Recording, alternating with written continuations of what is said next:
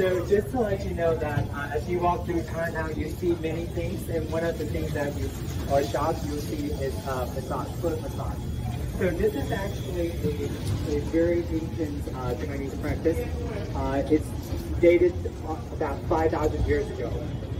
So the Chinese believe that there are certain pressure points in your body, and so if you apply pressure, you'll feel or treat.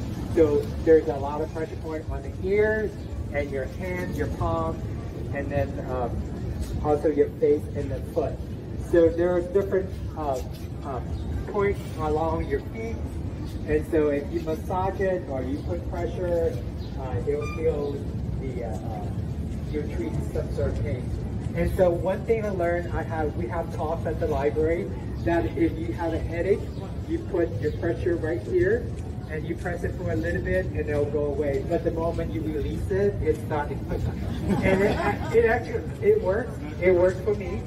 It works. Yeah. Okay. So what happened was using the foot diagrams.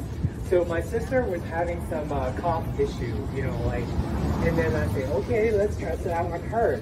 So I did put my thumbs on the, I think right here, one of the, next to the big thumb, I put pressure on it, she stopped coughing, and the moment I let go, she started coughing again. So I don't know whether she's, playing around with me, but it does work. But I do want to encourage you guys to try, because there are a lot of foot massage here as well as other Asian countries, and so it's just to let you know, it's very painful. They put their knuckles, whatever, and drill on that. Okay, but afterward, you'll feel really good. So it's worth trying if you want the experience, okay?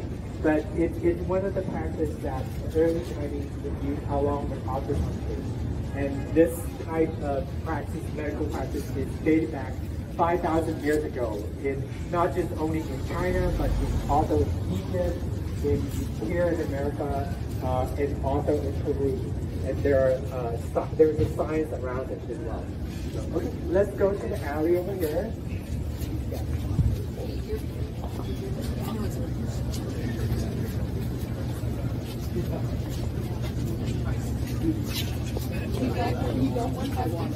Oh, I would like it too. I know they said.